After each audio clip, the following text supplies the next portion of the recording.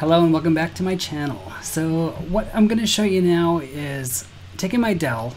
There's a lot of stuff on here I don't really want on here. When you get a new computer from a manufacturer, you got a couple of choices. One is you can do a clean reinstall of everything. That's what I usually will do, is install Windows right from scratch.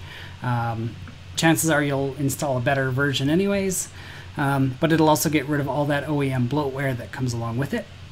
The downside is sometimes it can be very difficult to find drivers, and especially if it's got computer components you're not familiar with.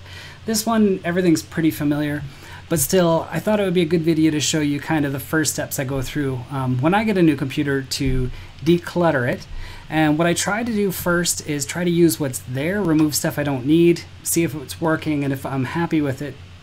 And if I'm not, that's when I'll do the reimage. That way I'm only reimaging kind of when I have to. So one thing to kind of mention, during the last couple of videos, we've been doing some setup and some things like that. So I have installed a couple of apps that are on here, but other than that, I've tried to do very little. So we did a video where I showed you how to install hard drives, and other than that, there's a couple little programs related to that. So OBS for video recording, the VR Mark demo, which we used to make sure we were getting a nice frame rate. Other than that, most everything on here is default. Now, when I set up the account, I use a local account first. That lets me change the path name to get to my account, because my Hotmail has an underscore and it makes my username look really ugly, and I'm kind of don't want it to look ugly, so I use a different account, and then I connect it to my Hotmail after. So kind of a nice trick there. Now let's go ahead and just start moving through the things I want to declutter on the desktop. So first things first, I don't use Edge, but you can't really remove it very easily unless you install Windows N. I did, because I had to download all this stuff, install Firefox. So I'm going to go ahead and launch that, and I'm going to go ahead and pin it. That'll just keep it there, so whenever I come back, it's always there.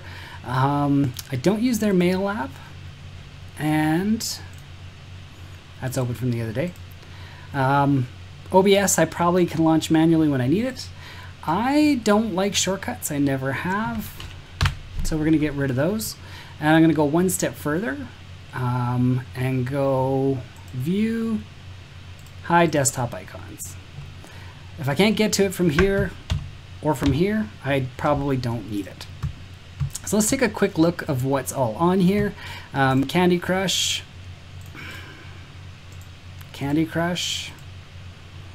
Cooking Fever, Cortana, you can keep it if you want. It's a search assistant. You'll need it for this anyways. I don't think you can remove it. You can disable some of its functionality, but even then, not much. Same with Connect. That's, I believe, for connecting to their mobile devices. Not much you can do about that. Same with most of this. Once in a while, you'll get an error about a camera version being incorrect. If that happens, uninstall this one and reinstall from the store. But check, because I had an issue where on a bunch of our computers, it kept trying to install the wrong version of the camera. So just give me a weird error message. I'm going to go ahead and keep some Dell things in here. Dell Digital Delivery lets me trickle download things. Not trickle download, but it'll help me auto update things. I'm okay with that. I probably don't want this because there's a good chance. I don't particularly trust that. I'm going to go ahead and remove it. Dell Mobile Connect, what is this? PC smartphone integration. Oh, mirroring screen, transferring files, screen text. I'll keep that. We'll try that later. Yep. Dell Update, I want to keep that. This is the kind of stuff that I don't want to remove if I don't have to. Dolby Access is for your sound card. You might as well keep that. Dropbox promotion, new Dropbox users for 1 year. I don't use Dropbox. They can't manage files the size we have. We have over 1 million files on Google Drive. Dropbox only allows no more than 100,000 before they refuse to give you support. Feedback Hub, I don't want to fill out forms. There's no reason for it to be on here. Fitbit, no. Game bar, can't even remove it. Get help, can't even remove it. So you can see I'm just flipping through and getting rid of easy things. Killer is usually killer wireless. So you probably want to keep that.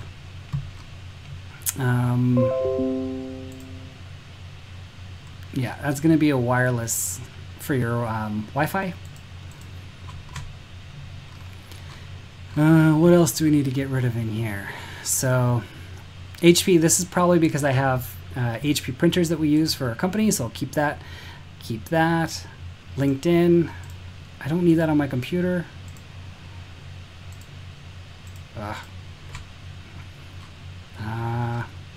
Logitech, that's for the camera. That's what you're looking at me on now. Mail, I don't use, but you can't remove it. Maps, I don't use on my desktop, but you can't remove it. McAfee, we're going to get rid of this. I don't know if it'll let me uninstall it from here.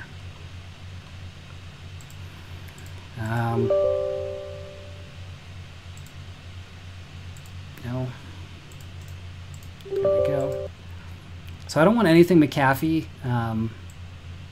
I use Bitdefender, and I have a license for the entire household, which lets me use it on unlimited computers, so there's no reason for me to have McAfee. Yeah, no kidding.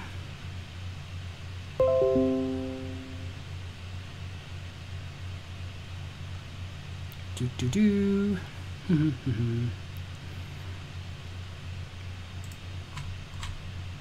That's why I like using this, is because it doesn't let me, I don't get restricted to only uninstalling things a handful at a time.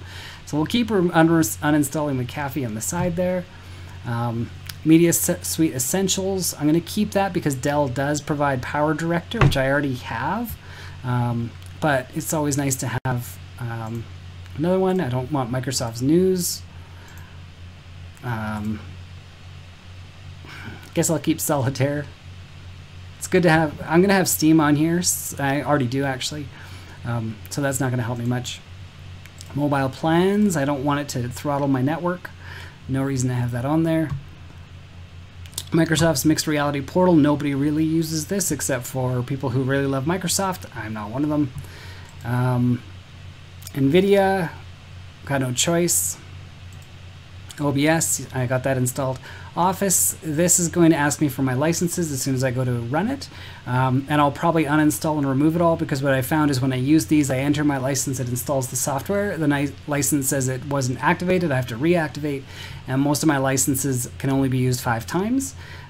So there's no sense in me double activating and using up a license. I'd rather remove this and install something better. Don't know what that is, and I'm not going to keep it. So, as you can imagine, most of my life right now is spent just right-clicking on things I don't want. Some things you can't remove, some things you can. Skype, for example, you can remove it, I guess. The reason I want to remove it here is the built-in app no longer can be logged in and logged out. You have to use the desktop app. I don't really use Skype. I never really keep it running, so I'd rather use something a little less intrusive, or at least a version of it. This is again for your video card. That'll be interesting to play with that. Built-in accessories I'm okay with. An Xbox. Your phone, can't remove it, but it doesn't matter. It doesn't work, I don't think, with Android anyway. And there we go. Now on this side, I already bought other software. I might as well be honest. Restart later. We also don't want their web advisor. It scanned one file and found nothing wrong with it. Okay.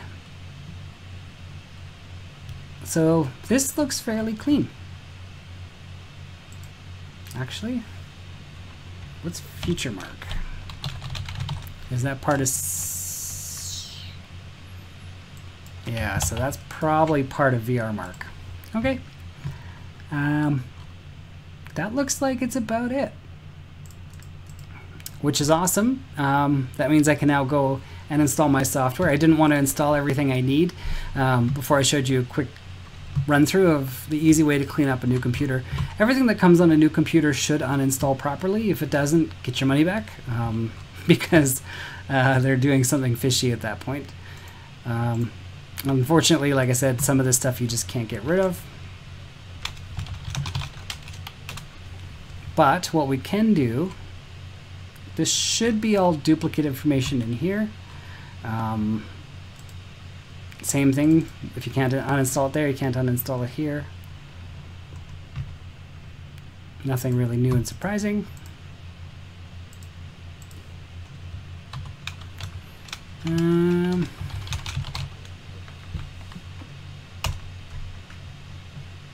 And I don't really like the Windows 10 applications. I prefer the older style Windows 7 ones that are still built in, because it lets me do other things like get into Windows features easier. Here's where you can go in and disable if you accidentally added other languages and stuff like that. This is also where you can go in and get the older Internet Explorer. I need that for some of our webcams that we monitor for our security. So it's just where you can go to install that stuff. And that's really it. So at this point, it's looking pretty good. I'm going to do one quick scan. The apps folder looks like it's all the Microsoft software that comes by default on your computer from Dell.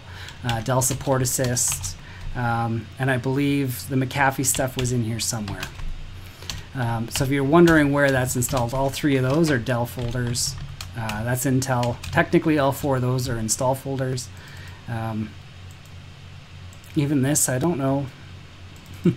Some things I just don't know why they're there. But no sense in wrecking anything you don't need to. There we go. That's everything you need to do to quickly clean up a computer. Once I reboot, McAfee will be gone. I'll need to turn on an antivirus. In this case, I'm going to just install Bitdefender, but you install whatever antivirus you want. But that's the quick way of removing all the bloatware off a PC without having to do a whole fresh reinstall. I hope you found this video interesting, and I hope it helped you. Kind of was fun to just clean up this new computer and get some stuff off of there. Now I'm going to turn this video off, and I'm going to go install a whole bunch of stuff so that I can start using this computer for actual productive work, which will be really nice. Thank you. Goodbye.